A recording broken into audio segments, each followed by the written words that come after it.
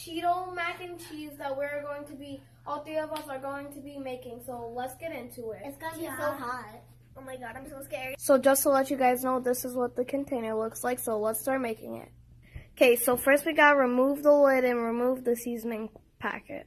Okay, so now we gotta fill it up to the line. Okay, guys, as you can see, we're filling up it. My sister is. We're filling it The mac and cheese. Okay, so we filled it up to the line with water. So now we're gonna pop it in the microwave. Okay, guys, so now we're gonna put it in the microwave for 3 minutes. Okay, now we're just waiting. 6, 5, 4, 3, 2, 1. You're done. Okay, guys, so it is now out of the microwave. So now we have to stir this pouch in. Next at 2 to 3 minutes maximum for maximum cheesiness. So let me get this out. Okay, guys. So we got the powder in, and if you have ever had those jalapeno Cheetos, it smells exactly like that.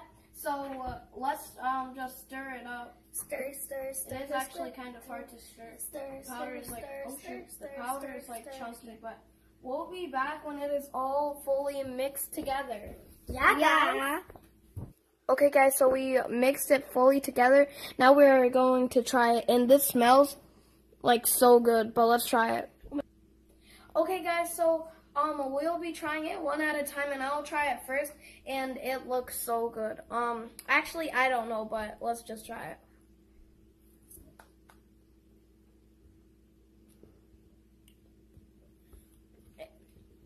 Wow, that actually tastes pretty good, but that is really spicy. Anyways, time for Lexi to try. Yeah. Okay. Oh my god. So my throat is still burning a little bit, but let's go. Oh my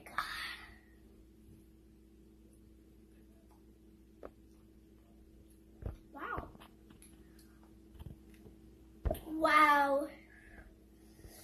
This is spicy. Bro, she is freaking out. It's not even half bad. Okay.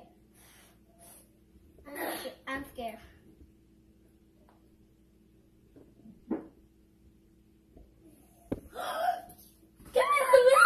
Okay, guys, so you saw all of our reactions. So, yeah. I thought it was pretty good, but you rated it on a scale from 1 to 10.